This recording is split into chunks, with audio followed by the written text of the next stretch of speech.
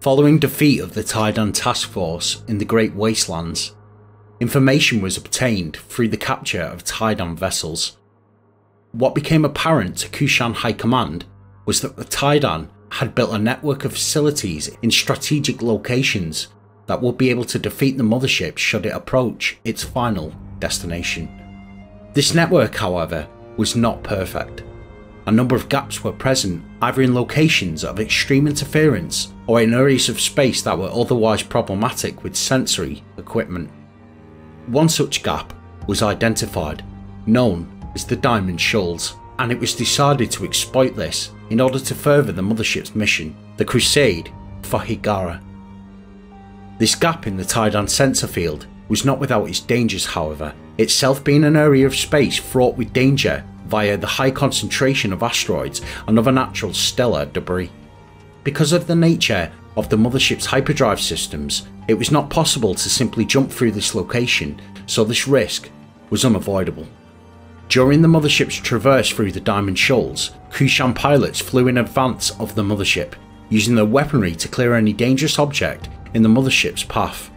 Kif Samtal mining teams also took this time to mine these dangerous objects, giving them invaluable experience with mining dangerous areas of space. Although some asteroids got through, causing moderate damage, the mothership, after a drawn-out sublight burn through this system, was able to reach to safety on the other side, where they once again encountered the Bentusi.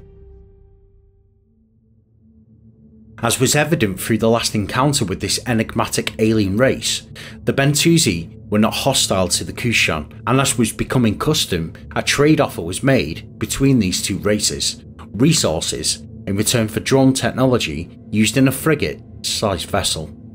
The Bentusi also offered a jaded warning in regards to the Kushan's next waypoint on their journey: no one returns from the Garden of Kadesh.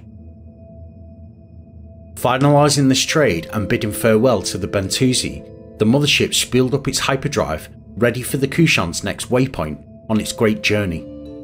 As the mothership traversed the non-place between existence, it arrived at the next waypoint, the Garden of Kadesh. This great nebula was affluent in the resources needed for the Kushan war effort. It was decided to take some time at this place to exploit the wealth in preparation for the eventual battle that would face the Kushan. This area was so high in energy emissions that Kushan's sensory arrays were receiving friendly contact signals from deeper into the garden. These interferences were regarded as problematic should any enemy choose to attack the Kushan. It was thought that the garden was devoid of hostile encounters, but the Bentusi's warning offered a contradiction to this belief. Their assessment of the garden was, in fact, wrong. A vessel approached the Kushan fleet, offering a simulation with their civilization. Their alternative was destruction. Every effort was made by Kushan diplomatic teams to offer a solution to these unknown natives of the garden. It seemed that the Kadesh, the life forms that inhabited the garden, saw this great nebula as a holy place, a place not for outside feet to tread upon or prick fruit from its stellar branches. Either you became one with the garden, or you were destroyed. Massive concentrations of Kadeshi vessels flew upon the guns of the Kushan as they ripped gaping holes in the Kushan fleet. Their weapons and technology was by far superior to the Kushan, their guns biting hard into Kushan strike crafts and capital ships, and their hulls almost immune to Kushan weapons.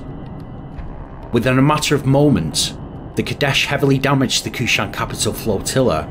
These vessels were particularly vulnerable to Kadesh attacks.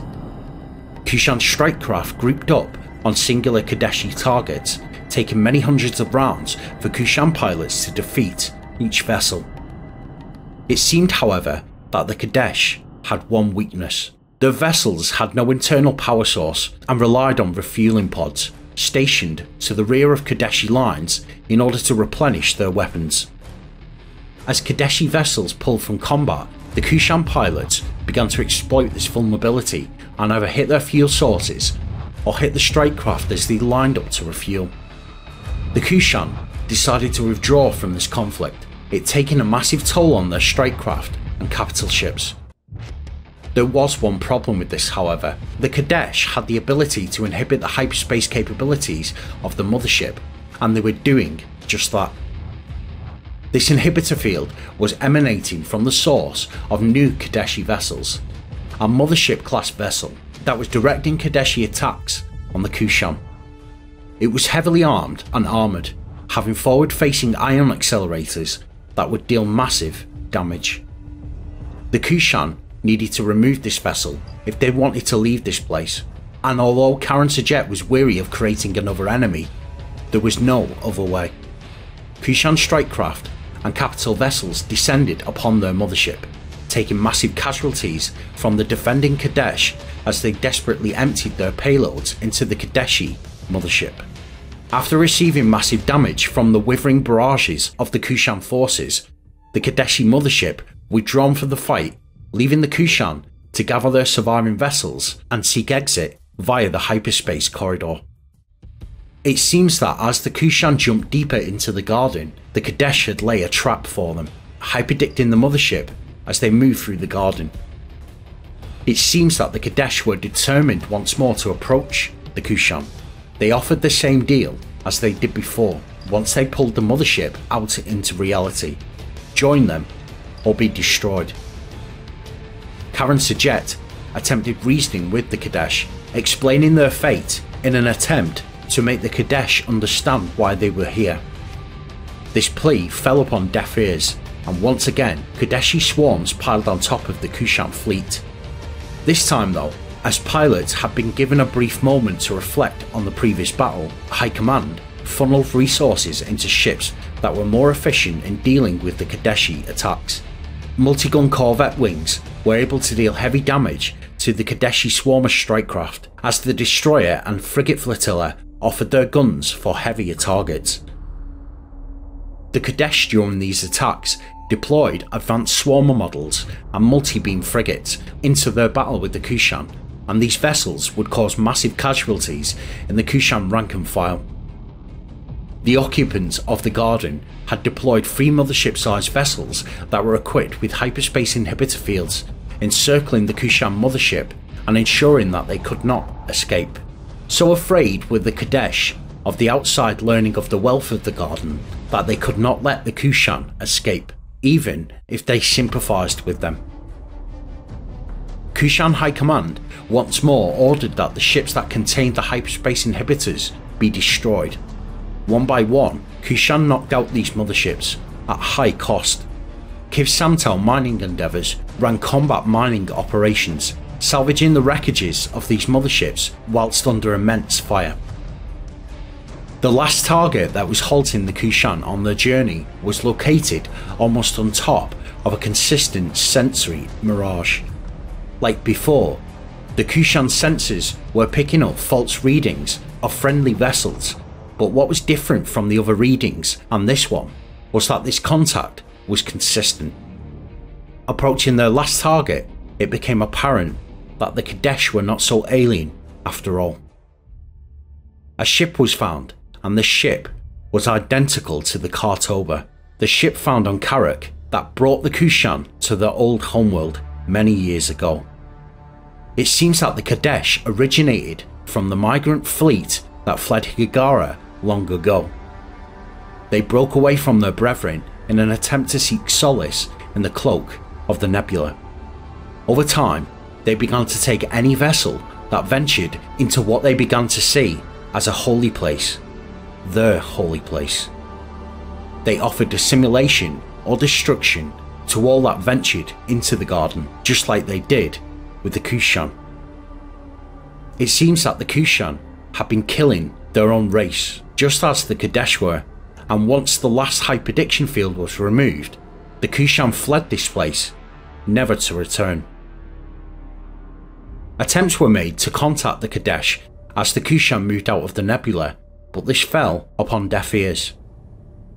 Over the eons, the Kadesh had replaced reasoning with religious dogma, attaching mystical significance to collections of dust and gas. They saw this place as paradise, probably because the previous alternative, when they were part of the migrant fleet, was a harsh life crammed on board an overcrowded transport with little food and low morale. As we see so many times, during times of adversity, reason often goes out of the window, and as more extreme solutions are offered to those who suffer, these extreme voices are seen as a light out of dark places. The Kadesh were no exception, fleeing for the Garden of Kadesh, the nebula, as conditions aboard their transport became unbearable.